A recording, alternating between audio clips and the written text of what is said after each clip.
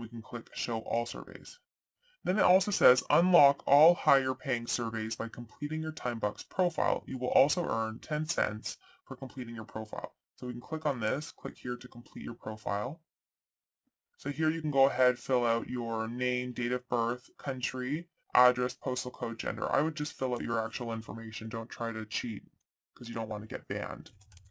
Once you fill out your information, make sure that it is 100% correct because you will not be able to edit it in the future, which is a little strange because in the event that you change your address, but I don't think they really need your address for sending money because it's all online, so that's fine. Just click confirm. Okay, so you can see that my wallet just went up to $1.10.